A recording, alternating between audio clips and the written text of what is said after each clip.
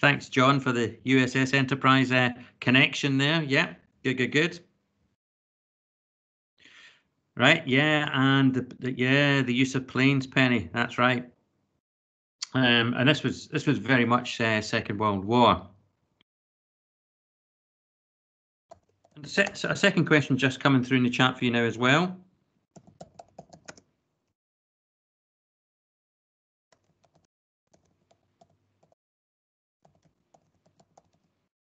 Want to see if you can make any connection between kamikaze pilots, as they were in the Second World War there, and samurai warriors. Who or what were samurais? What did they believe in? What was their ethos?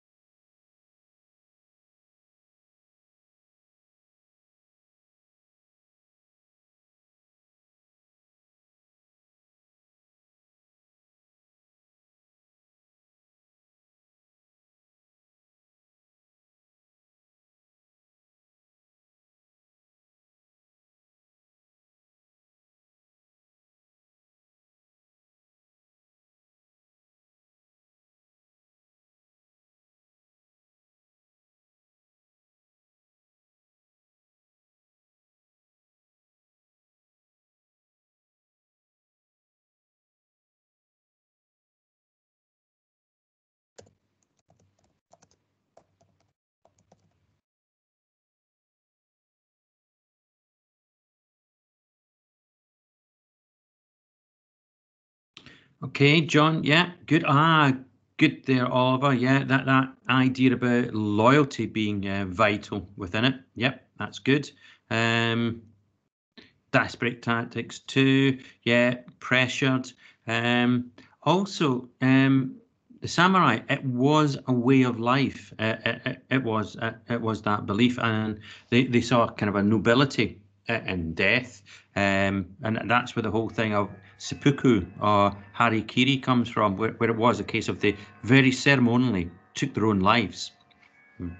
That was the idea. And these sorts of thoughts begin to permeate the poem itself. And we see that it's this tradition, and it's thousands of years old. So again, trying to sort of go against that kind of concept and idea would be a very difficult thing to do. It's cultural heritage, that sort of idea. So if we now go on to the shared screen here of the poem itself, what I'd like you to do for me now is just have a read through of the poem from beginning to end there. Just goes on to a couple of pages.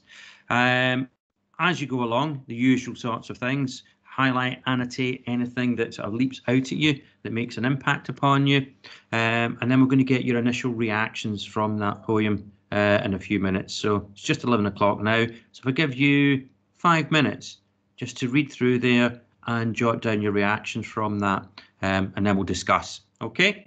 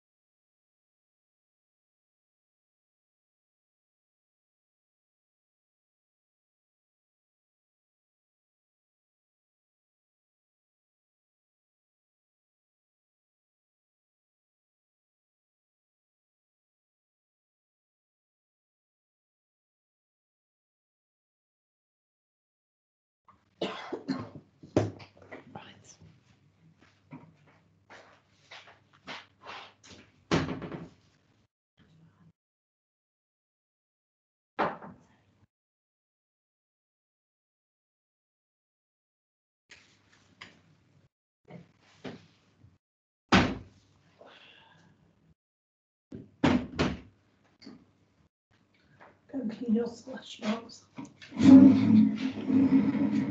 You must look at every single day. But apparently you don't see them. Just saying. Useless.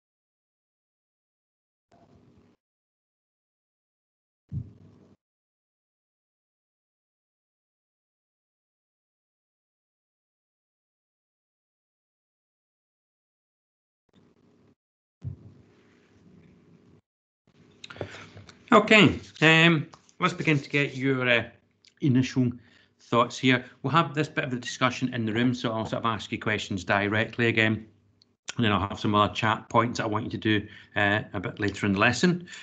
So, John, if I can come to you first, what's your kind of, how did you react to this? Your thoughts? It's quite powerful. It has all those things like which you can just tell. For example, like had enough fuel for one way. Yeah. Because that's what they used to do. They used to strap loads of like bombs to this plane, and then they'll just say, "If you come back, we'll send you off again." Yeah. No, I mean that is such, isn't it? You know, it is that quite literally. It is this a one-way trip, and it's a one-way trip to where, John? Death. Well, as they see it, paradise. Yeah. Again, yeah, it's that one-way trip. Yeah, it's to death. It's anything for the emperor. The old-fashioned views, anything for the emperor. So if it's to die for the emperor, then that's what they'll do. It was really like dramatic and quite extreme. Yeah, very good. I thought you might kind of enjoy this one, and yeah, I do. Knowing your interest, and I thought you'd get a lot of the kind of contextual ideas that are woven through this. But it's also this this idea it was like ceremonial honor. Yeah. I don't know if any of you have seen the film. You might have seen it, John. Do any of you seen the film Midway, which goes into? I have seen. Yeah, it's that battle, isn't it? It's that battle. It's a really important battle that takes place in the South Pacific there between the Japanese and the Americans. But again, it's really good from that Japanese side to show that, because for us, it might seem like a very kind of crazy notion. But it really taps into that mentality. That this was a great honor to die this way as a kamikaze pilot. And people signed up to be this, you know, in full knowledge of what it would be and what it would lead to. Very good. Thanks for that, John. Moving on. Next up, Penny. How did you react to this poem? I don't know. It makes you realise like how much of a sacrifice they're making. Yeah, good. And what sort of sacrifice do you think that they're making here, Penny? Yeah, well, I kind of like said like because the title is just like one word kamikaze, then like it's kind of all they're becoming. Yeah. Like they're getting rid of their personality and stuff. I don't know. Yeah, isn't it? And again, if we think of the way that the word kamikaze, this is sort of open question to the whole class here. If we think of the way that the word kamikaze is used in the modern context, what does that tend to suggest about someone?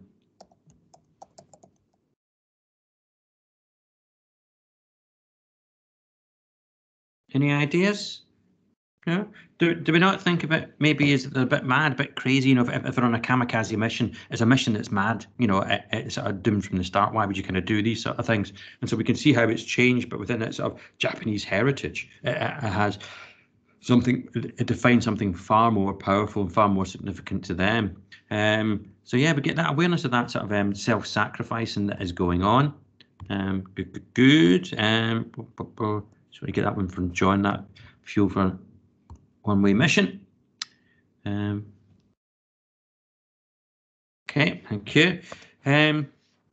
Hugh, how do you react to the poem? What anything leap out at you and that made you react at all?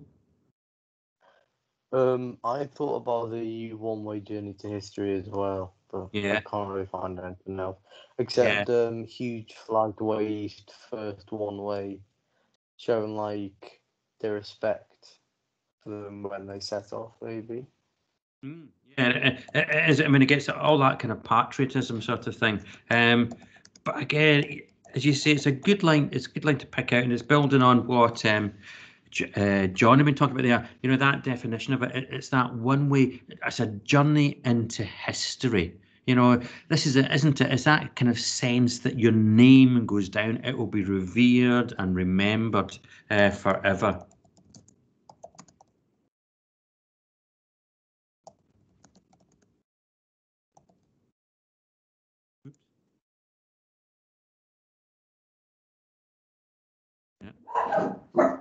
Excuse my dogs. Archie, behave.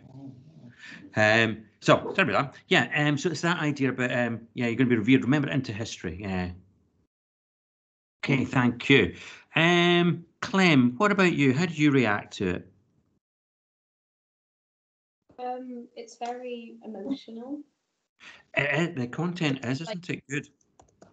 On the last page, like even though he came back and he's meant to be like this hero in history, they never really acknowledged him or appreciated what he did.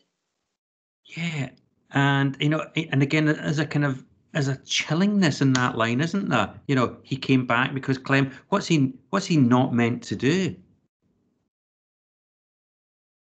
He's not meant to come back. Exactly. I mean, imagine that going away, and you know, again, we'll discuss in a little minute. You know, the reasons why he does.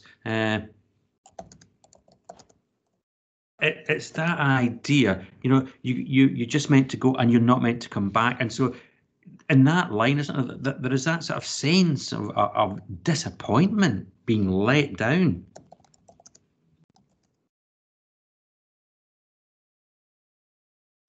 And Clem, the fact that he comes back, what does that suggest that he's chosen to do? He's like chosen to, I don't know, it's more like he's brought dishonor instead of like. Yeah, and that is exactly what it leads on to. Yeah, but if you think about it, if he was true to the kind of kamikaze philosophy, the kamikaze mission, you know, and he goes off and he just dies, he's literally choosing what when he goes off in that trip, if he follows it through. Death. Apart from honor, what else is he choosing? Death. Death, isn't it? So if he comes back and he decides to come back, what has he chosen over death? I don't know. Yeah, you do. What's the opposite of death? Oh, life. Yeah, he's literally, hasn't he? He's chosen life over death. And we'd think that's a good thing, isn't it? That's surely a cause for celebration, but not for him. So good line to pick out there as well. Really powerful one. Yeah. Thank you. Philippa, how about you? What was your reaction to the poem initially?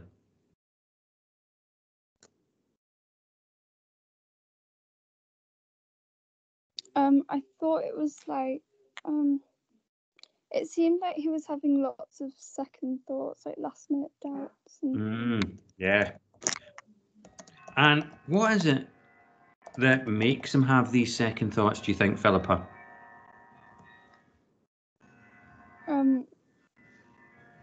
That he wants to go back to his family. Yeah, isn't it? It's family, isn't it?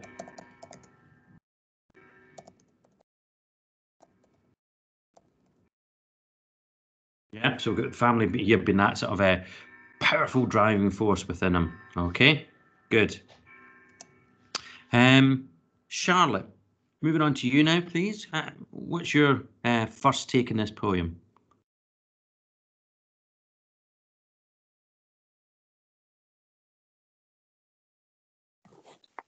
It's almost like, not that he's emotionally drained, but his power is kind of like not emotional, but from an emotional perspective, if that makes any sense. Like, you know, it does. I mean, and again, it is here. We can talk about the power of his emotions. Oops. I think that's so important aspect to this poem too, because we see all these sort of conflicting, don't we, emotions going through him as he kind of sets off, and makes that return journey, and then the sort of fallout from him coming back, and so and again, I think we've got for the reader lots of empathy going on here. The impact upon us. Oop, missed out the reader. And so it can be that kind of sense of an emotionally draining poem. Good point to make. Okay, moving on to Jess. Jess, how do you react to this poem?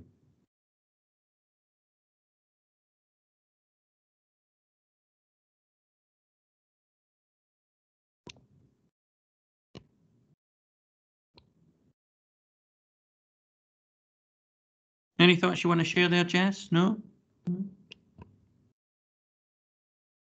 No. No. Nothing at all, Jess. No, sorry.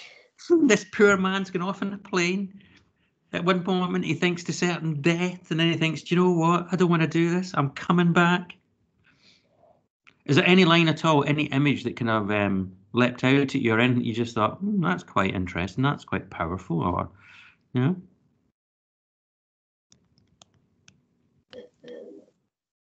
Yeah. Okay, we'll see if we can convert you a little bit later on in the lesson then. Not to worry. Oliver, are you still with us? Yeah. Hey, right. Okay, Oliver. What about you? What did you react to?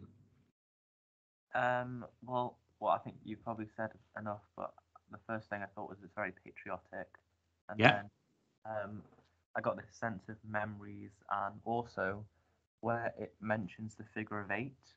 Mm-hmm. That's probably the thing that stood out to me, because I don't know if I'm thinking about it too much, but I thought it was kind of like the infinity symbol. Ooh. So it's just like a constant cycle, like never ending. Do you know what? I like that a lot. I don't think you thought about that too much. I think you kind of thought about that really well there, and that's a really good symbolic idea going on there. Yeah, and again, that sort of constant loop of life and death, and what links them all down through history, how they connect culturally. No, I like that a lot. That's very good.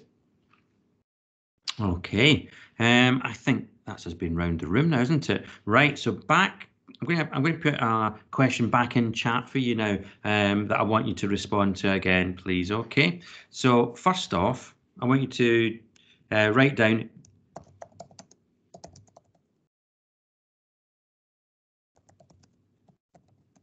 I want you to write down who you think is the narrator of this poem. You know that in My Last Duchess, we know that the voice is there from the Duke.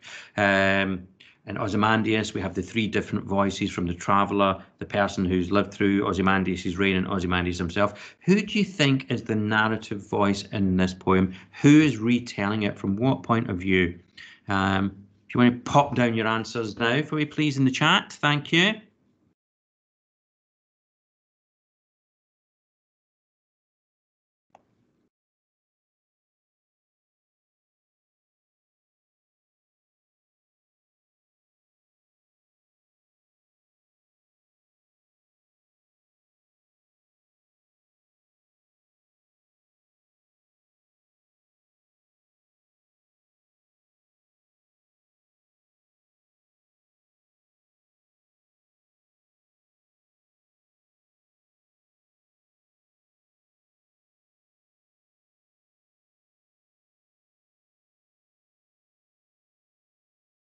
Oh, not the grandchild, Clem. I can see maybe why you're thinking that. Not the grandchild.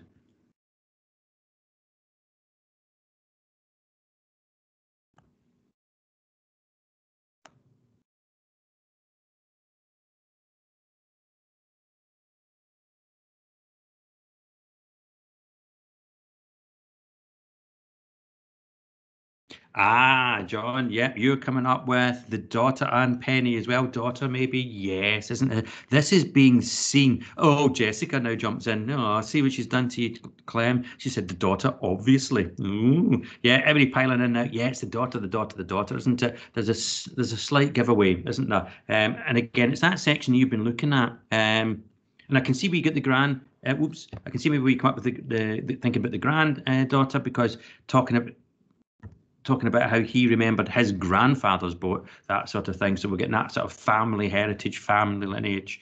But it's first of all, it's the mother doesn't speak to him. It was no longer existed. And then it's we children still chattered and laughed, but then we learned to be silent as well and live through that he'd never returned, sort of thing. Okay, so good. So it's a daughter's perspective. My next question to you now is,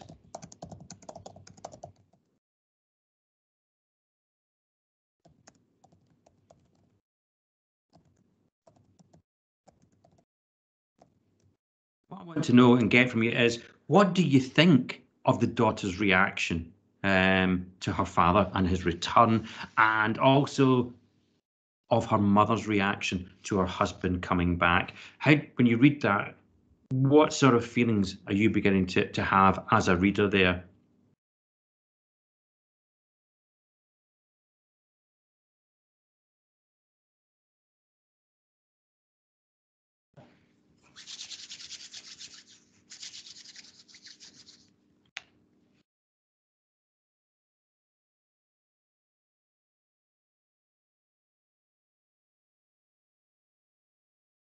Yeah, I think you're quite right. Definitely, she did not expect him to return. That was the last.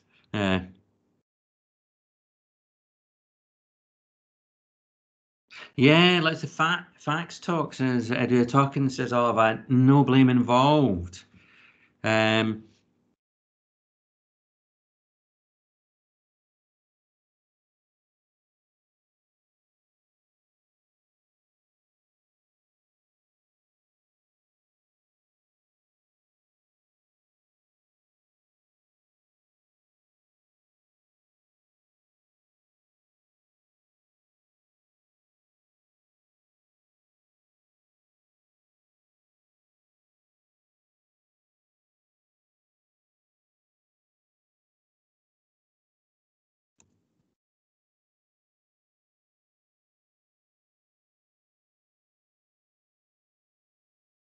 Okay, completely opposite. The mother reacts in a more disappointed way, but the daughter might not understand. Yeah, I think so, and why he's actually returning.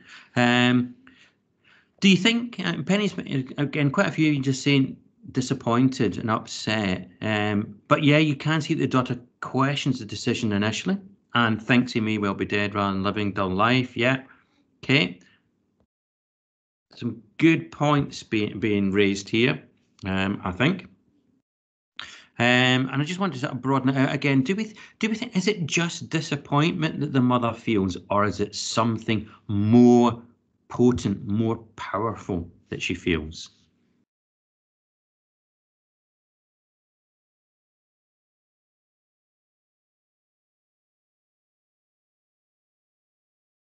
Okay, just waiting for the next couple of comments come through. I can see that John and Clem still typing away here.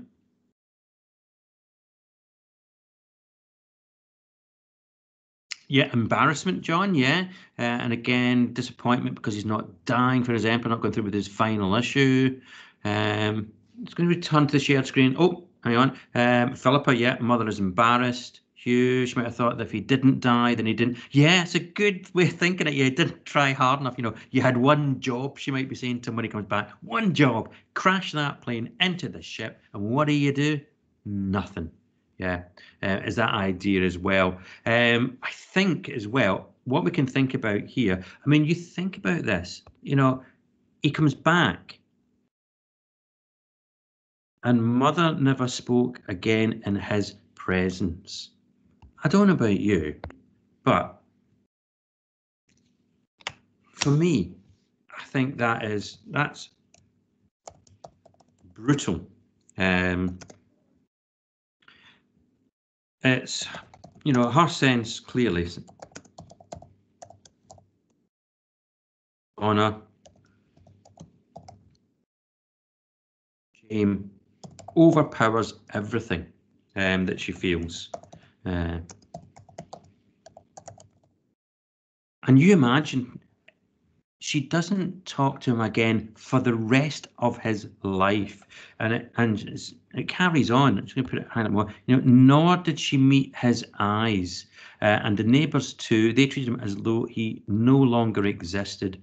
John, what has been done to this man who has come back? He's chosen life over death. He's chosen his family over the fear of dishonour, and the way that he's treated. How is he made to feel within that community? That question to you, John. He's now from that community. They're all going to think of him as a coward, as someone who couldn't do what anyone else could do. Yeah. And most likely, because how often attacks were, for a kamikaze attack, someone else in that community has probably done the mission, and they're remembered. Yeah, or the others who were on this, you say in the same mission wouldn't have come back. But that idea that he's been treated as though he no longer exists. How do you react to that? It's powerful, but at the same time, that's kind of the culture. That's the Japanese culture back then. If you weren't like putting the emperor or Japan first, then what were you doing? Yeah. Anybody else want to react to that idea about being treated as though he no longer exists? How do you react to that? What do you feel about that?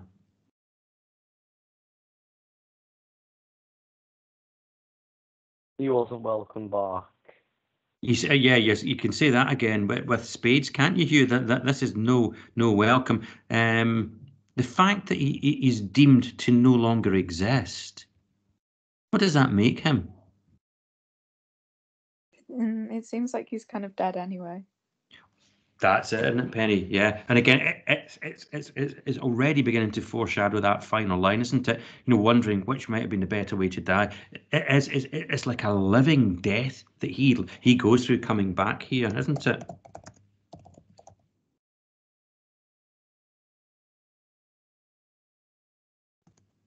He might have tried so hard trying to get back to his family, but he didn't realise the consequences he'd get from actually coming back. Yeah, it's never crossed, isn't it? This is the whole thing. It's never crossed his mind what the repercussions are going to be of coming back. He just thinks, no, I've got too much to live for. I've got my family, I've got my children. And he's thinking back to his father, his grandfather, that kind of heritage. He's thinking about life. He's thinking about everything that he's got positive. And he makes that conscious decision, and he comes back, and he never expects this to happen, does he? And so we've got this sort of slow living death that he suffers. And clearly he's ostracized by the community. So back to the chat, another little question for you. And we know what these are. Connects all these poems.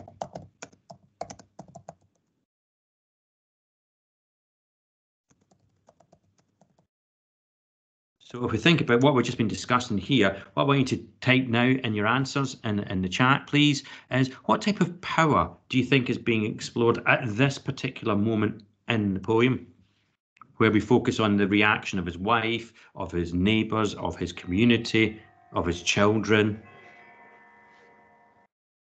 Power of emotion, yeah, I can go with that. Yeah, emotional power, yeah, thank you, Oliver.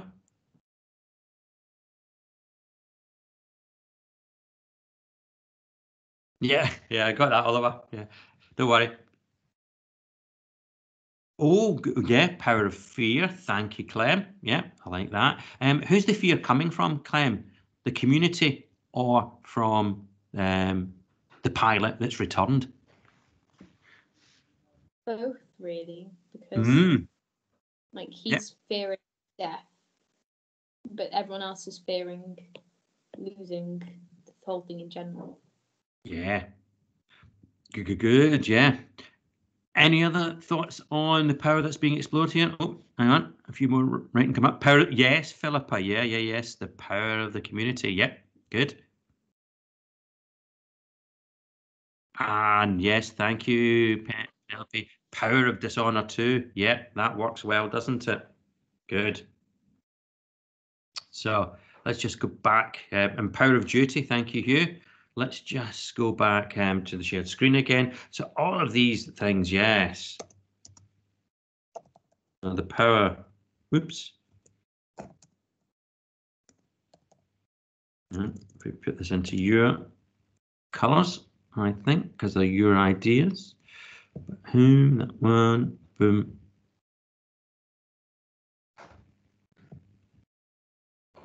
Yeah, and the power of service. Thank you, John. Yeah.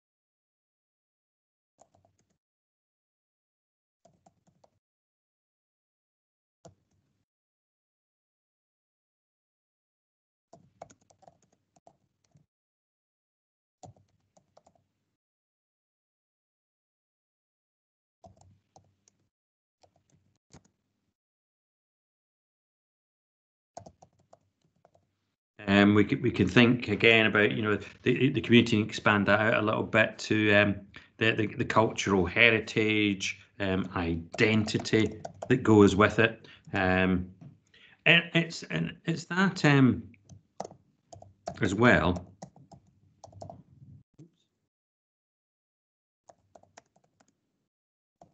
That sort of philosophy of life that they're all leading as well. That's what we get a sense of power going through here as well. Okay, so really good answers coming through there, showing your own understanding and engagement with the poem here. Now, if we go back, just go back to the beginning again of the poem, looking at it a different bit. So we got here about the father embarking at sunrise with a flask of water, a samurai sword in the cockpit, a shaven head full of powerful incantations. Now, if we look at the sort of opening here, what I'm looking at here with this sort of this sense of incantations, what does that word remind you of? If I can ask that, please, to Philippa. Incantations. Who else might use incantations, Philippa? I'm not sure. Okay. If I said witches to you, what else could incantations mean?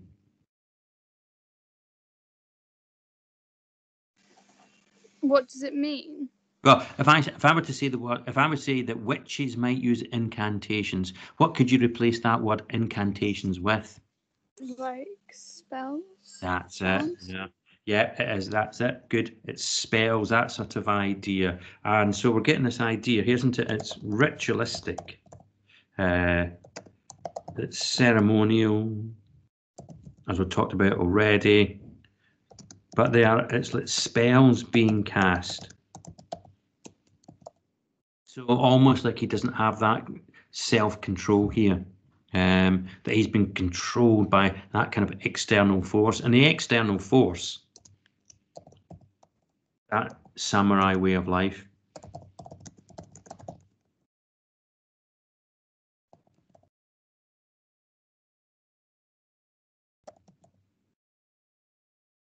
And also that's a clear sense of honour that we're looking at as well. Okay. And again, you've got the kind of symbolism. I'm leaving at sunrise. Now, John, I'll come back to you because I'm thinking that you know all things Japanese. What is Japan referred to as a country? Wait, say that again, sir. So he leaves at sunrise, yeah. And if we think about the Japanese flag, which highlights this too, yeah. Japan is known as the land of the what?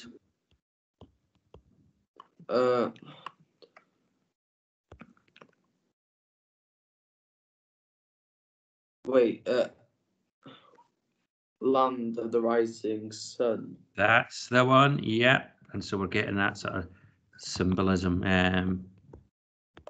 So, and again, we could have a sense of irony be contained here in this poem, couldn't we? Because here he is, leaving it at sunrise. If we're thinking about the symbolism of life, with sunrise, Clem, what would we think about, life or death?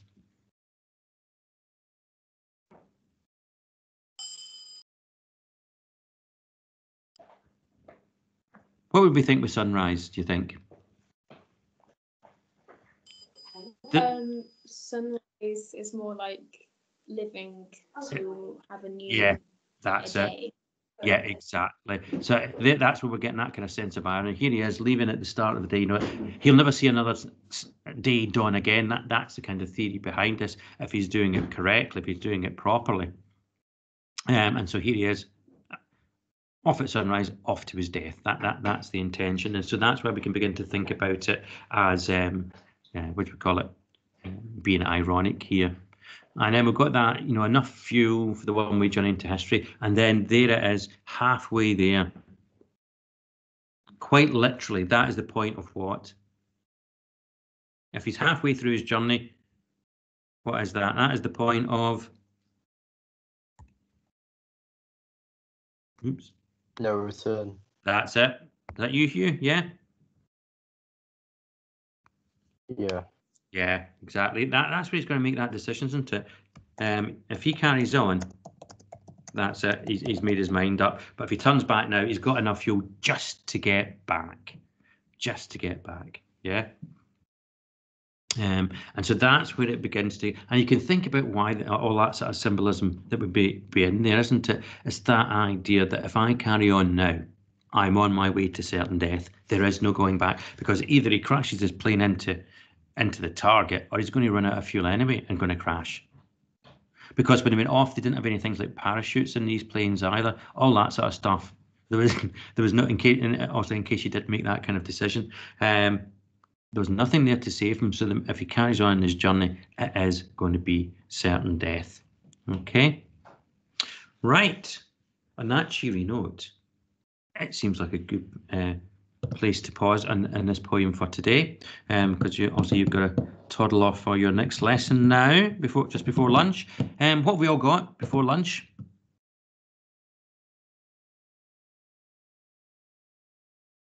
Geography. Ooh, geography. Very good, John. Everybody else has got nothing. They're not going to go because they've gone quiet. Right. Okay. So thank you for your input today. That's really good, and some good ideas coming in through the chat. Good that we're keeping on going with that, and it's good to see you putting your ideas down there and getting involved and engaged that way, as well as your comments in the room. That's good. So obviously have a good weekend, one and all, and I will see you all again for week 3 on Monday. Okay, so have a good weekend and see you Monday. Thank you.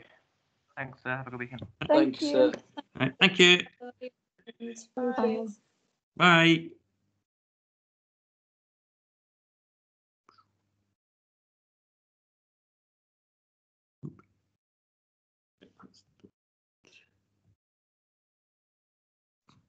Cool.